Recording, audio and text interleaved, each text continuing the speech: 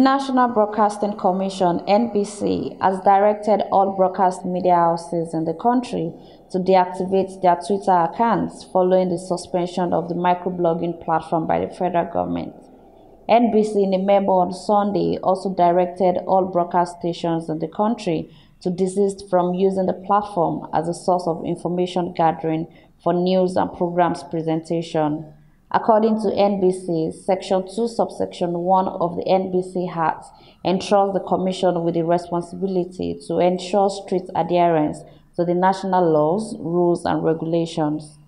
The federal government had last Friday suspended indefinitely the operations of the microblogging sites in the country. The Minister of Information and Culture, Lai Mohammed, announced the suspension in a statement issued in Abuja, citing the persistent use of the platform for activities that are capable of undermining Nigeria's corporate existence.